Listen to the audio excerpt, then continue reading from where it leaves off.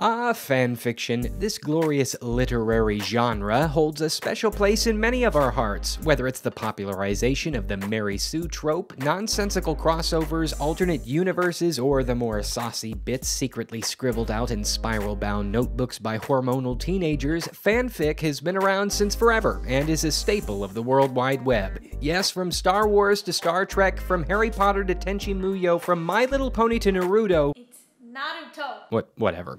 Every franchise fandom under the sun has been churning out user-generated storylines and sharing them through the tubes of the internet at a blistering pace. Consider the popular website fanfiction.net currently hosts around 2.7 million such stories, and the list is growing. It seems folks can't get enough of their beloved film, TV, and book characters, and amateur writers have been more than happy to continue these tales on their own terms. Yes, even yours truly donned a dorky pseudonym or two in my younger years and typed out a few Bulma Goku love stories here and there. You probably did it too. It's okay, I'll admit it for the both of us. Plenty of aspiring and even accomplished authors get their start in fan fiction. There's no shame in it. It's a safe community in which you can get hands-on writing experience with the added bonus of relative anonymity. And while we all know that there are some exceptions, most fan fiction writers go into it understanding it's about exposure and a love of the story's characters and universe, not making money. Because fanfiction is just one of the many things that operates in the internet's legal gray area. It's technically a violation of copyright, but most authors and trademark holders look the other way with the understanding that it's all being made for fun and no one's trying to turn a profit off of someone else's property. But what if that changed? What if you could sell your fanfiction? A bold question, and one that until recently no multi-billion-dollar company was willing to ask. But then along came the behemoth. On May 22, 2013, Amazon Publishing launched Kindle Worlds. The purpose of this service is to provide a commercial venue for fanfiction writers, allowing them to publish stories for certain licensed media properties to be sold in the Kindle store. So here's how it works. Once you register, you're provided with a long list of approved worlds, or authorized franchises, and you're then encouraged to write fanfiction for those properties. Put a book together, and after a review period in which they ensure that the story you wrote follows their content guidelines, you're free to sell said work in their store, and they'll split the royalties with you, the percentage of which is determined in part by how long the book is.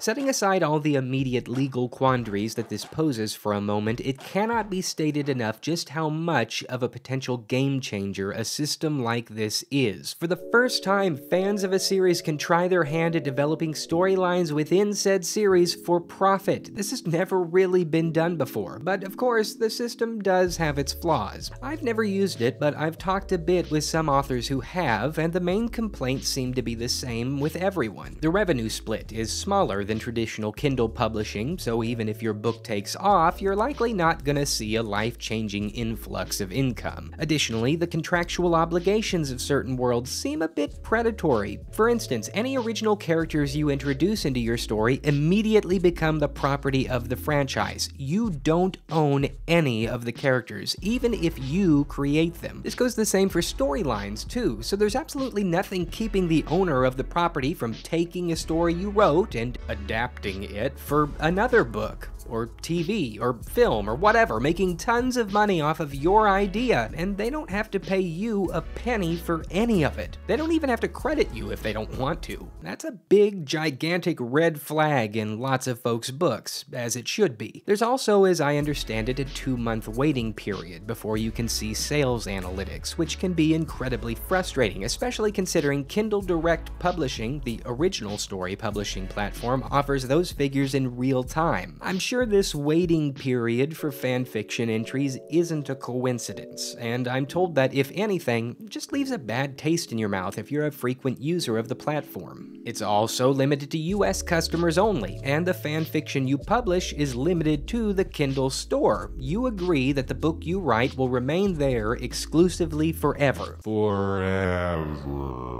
You can't put copies elsewhere online, you can't sell it through a third-party service, and you can't adapt it to other formats. Since they own the rights to everything you write, you're essentially turning over all assets to them with the understanding that it will live, breathe, and die on their platform and under their terms and their terms only. Authors I know who have used the service also made it a point to let me know that in terms of marketing your published fanfiction, you get no help whatsoever. They won't promote your book, they won't suggest it to customers for you, and the creator of the world that you're writing for is under no obligation to even acknowledge your existence, so unless you've already built up a solid fanbase elsewhere, it is incredibly hard to get your name seen on the platform. But above all, I mean the greatest drawback to Kindle Worlds for most folks, the properties you're allowed to write for aren't really that good. So here's a list of all the available worlds on the platform. Most of them you'll notice are relatively unknown, with the exception of G.I. Joe, Vampire Diaries, and a few others my wife recognized. Apart from these, and maybe these, the rest of these worlds are, to put it as kindly as I can, not very popular.